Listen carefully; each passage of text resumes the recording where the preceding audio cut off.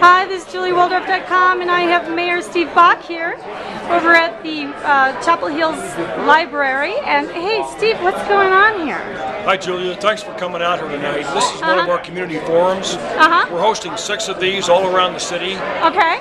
And the purpose of this is to visit with our fellow citizens. Okay. To talk about high priority backlog capital improvement needs in our city. Right. In streets, in stormwater, in our public safety facilities, and in our parks infrastructure.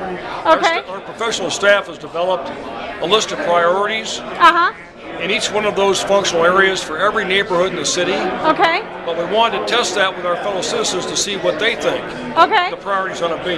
Great. If we're going to be a successful city, we need to look like it and function like it. And have the community involved to see what's going on. You bet.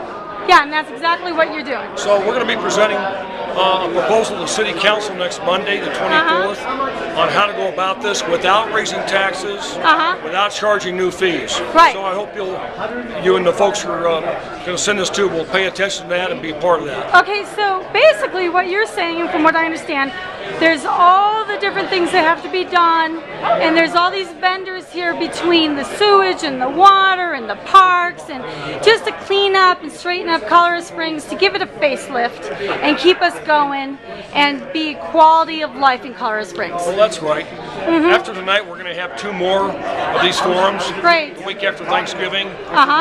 One down in the southwest part of the city at Cheyenne Mountain High School. One downtown at the City Auditorium. Folks can go to my website, which is BachsOffice.com, spelled BACHSOFFIC.com, and they can see the dates and times. They can also contact me if they have a comment or a question. I need to go, but thank you, Julia, for being here. Okay, and if they want to donate any money towards the city, where do they donate? Well, we're not asking for donations right now. No, we're not. We just want people to help us prioritize what are the most important capital improvements we need to get done here. Okay. And then we want to use our existing resources and issue some new bonds without raising taxes, without charging any new fees. So it's all about the bonds. Thank you so much. JulieWaldorf.com. Ciao, ciao.